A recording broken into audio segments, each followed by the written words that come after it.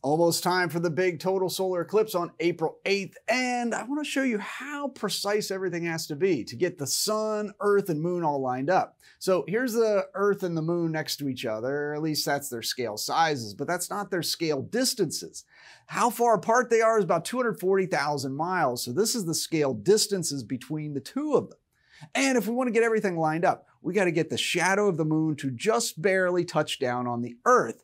And you have to get the moon in exactly the right spot for this to work, because if the moon is maybe too low, then it's not going to touch down. Or if it's too high, the shadow won't touch the earth. And so you got to get it just in the right spot to get the sun that's 93 million miles away, the moon that's 240,000 miles away, and to line them up so the shadow touches the earth.